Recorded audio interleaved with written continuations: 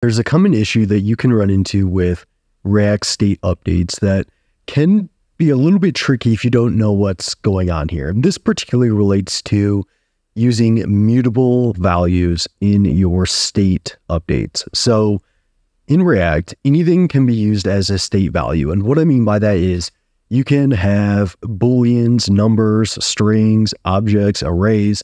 All those JavaScript data types can be state values in React. All that is valid. However, a little extra caution needs to be taken when using mutable values. So a non-mutable value is going to be like a primitive value in JavaScript. So this is going to be something like a boolean, a number, a string. They're things that you can't change without making a new copy of them. Whereas with a mutable value like an object or an array, you can add values to an array without creating a new copy of that array or a new reference of a different array. You can just change the values within the array.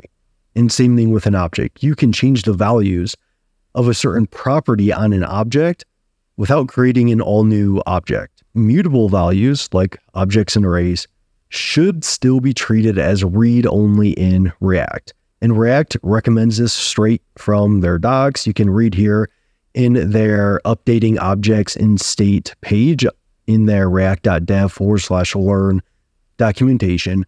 But they recommend treating these mutable values as read-only values. And they mention that this makes sure that React knows when it actually needs to update the state on your page. Because if you have the same reference to the same object and you're just changing the values within those objects, React might not know that it actually needs to re-render and update your web page because it's still referencing the same object.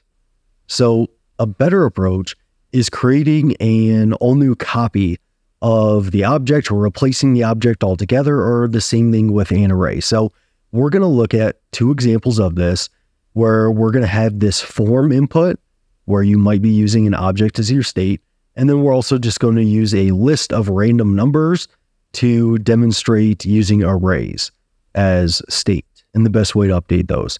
So let's go to the code here, and you can ignore a lot of this. A lot of this is just Tailwind CSS classes, but effectively at the top of this component, we have form data and set form data that we initialize as an object with a name and email, and random numbers and set random numbers that we initialize as an empty array. And then we have a handle input change function to where when a user types in the name input or types in to the email input, we need to make sure that we are updating the form data correctly. And same thing for the add random number. When they click the add random number button, we need to make sure we add another random number to this random numbers array. And here below, you can see this is where our name input is. This is where our email input is. And then we have our random number list and our add random number button. So we need to handle those and handle these state updates for objects and arrays correctly. So let's first focus on this form data here. When the input changes, how should we update this form data?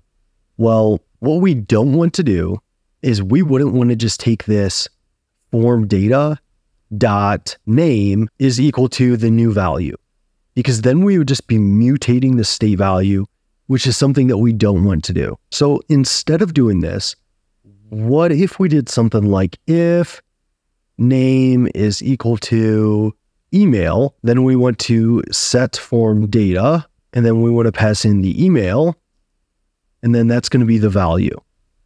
And then else, if that's not true, so we'll say else, then we want to set the form data to be the name now is going to be the value.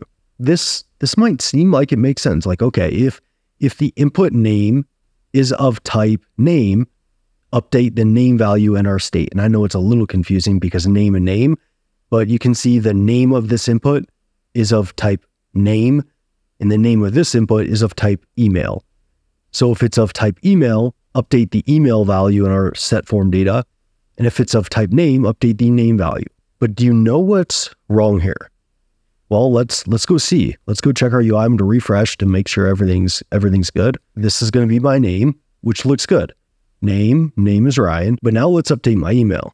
So if I do contact@Ryan, and you see when I start typing in my email, my name disappears here.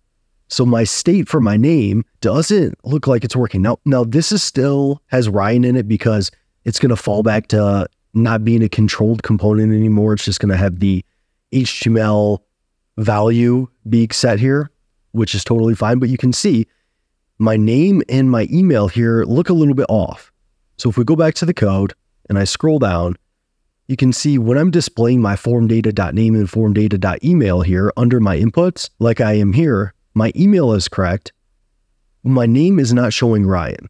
So let's type back into Ryan here. Let's start typing my last name. And you can see as soon as I start typing, it gets rid of my email. And the reason this is happening is because if we scroll up, when the type is email, we are setting the form data to a new object that only has an email property and it no longer has a name property. So we are effectively getting rid of our name property when we update our set form data with a new object that has that email property only.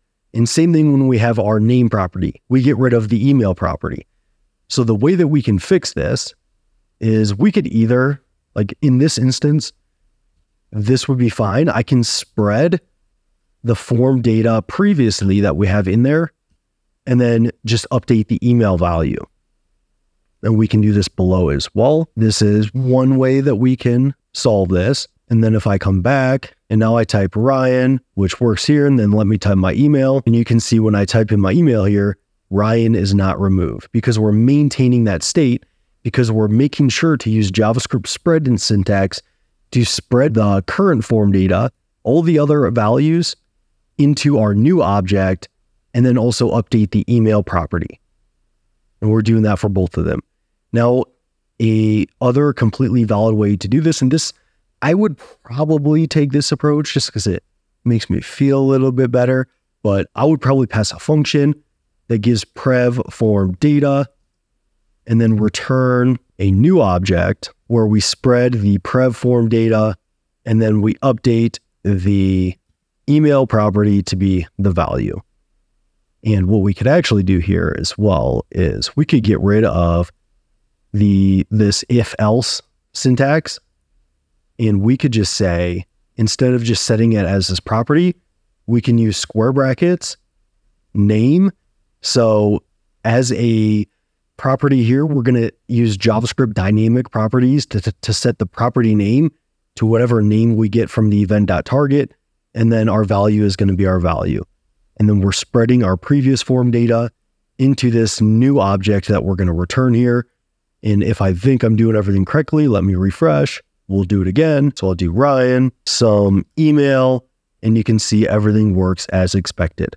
So with objects, make sure to create a new object, but also make sure that you copy all of your previous values over from that object if you want, if that's the behavior you want, so you're not losing all those other values from your property, because that is a common mistake that you can make. Now, how should we handle arrays? Well, it's going to be a very similar thing here. So when we want to add a new number to our array, what we can do is we can, instead of just doing like random numbers dot push and then math dot random, instead of just doing that, pushing a new number to the state variable, we don't want to do that because we don't want to mutate it. We want to avoid mutations in our state updates. The preferred approach here is set random numbers. And then what do we want to make sure we want to do? Well, we wouldn't want to just set the random numbers to a new number, so math.random, because then we're going to lose all of our previous numbers in our array. So what we want to do instead is we're going to do the same thing. We're going to say prev numbers, passing in a function, and I go over this in my last video in case you're not sure how passing a function to set state works. We're going to pass a function that gets the prev numbers. We're going to return an array. We're going to spread the prev numbers into the array. And then we're going to add a new number that's going to be math.random. math.random. And then we could also, I don't know, times it by 100 to make it a little bit bigger numbers as well. So now if I click add random numbers, you see it adds all these numbers to this array, which is what we want, without replacing them and removing all the previous numbers. And we could also, we wouldn't necessarily need to pass a function in this case.